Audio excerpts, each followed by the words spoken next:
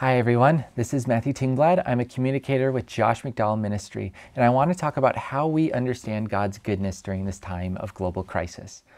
This virus has done serious damage to the fabric of societies around the world. Some of us are battling unemployment, anxiety, boredom, loneliness, or the virus itself. And for many, the situation goes even deeper. We are battling with the question of whether God is still good during this difficult time. There's the philosophical argument of suffering against the goodness of God. We've all heard it, right? If God is good and powerful and knows everything, why doesn't He just remove suffering every time? But there's also the emotional realness we are experiencing in this question right now. And so it's not just an intellectual thing anymore. It's a felt thing. And for many of us, it's like we're seeing this in color for the first time. How can God really be good, we ask, when there is so much hurt?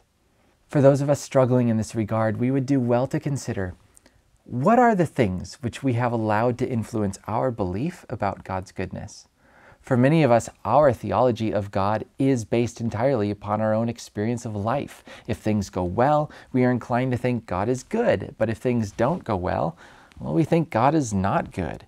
And so God's goodness is reduced down to what I experience as good. Maybe that's my job, or my money, or my health, or my emotional wellness.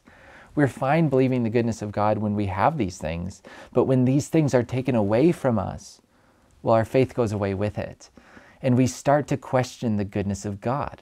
God's goodness influences our world, certainly, and I highly suspect His goodness has stopped many horrible things from happening, things we would never know about because they never happened.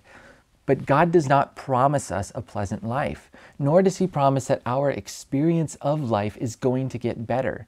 These are false expectations we have put on God, thinking that God owes us a pleasant life when He really doesn't, and then we get mad at God for failing to keep a promise He never made.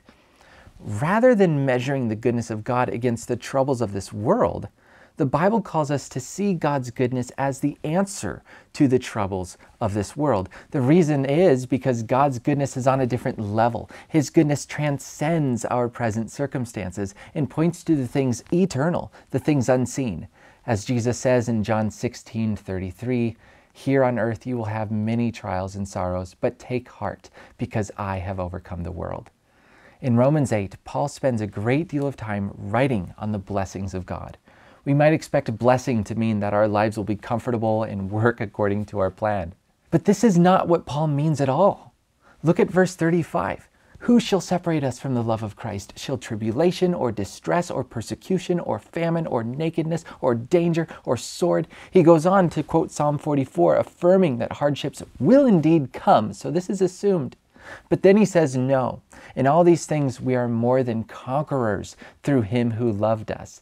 Notice that these trials are the exact circumstances by which we find victory. Today we struggle against a deadly coronavirus. It can't be overcome by God's good love for us. In fact, the Bible promises that our eternal security in Christ will make us victorious through this virus, even if it takes our homes, even if it takes our jobs, even if it takes our lives. We can say this because of God's goodness, not in spite of it. The fact that our world suffers only goes to show how much greater God's plan of redemption must be, that He would allow bad things like COVID-19 to take place.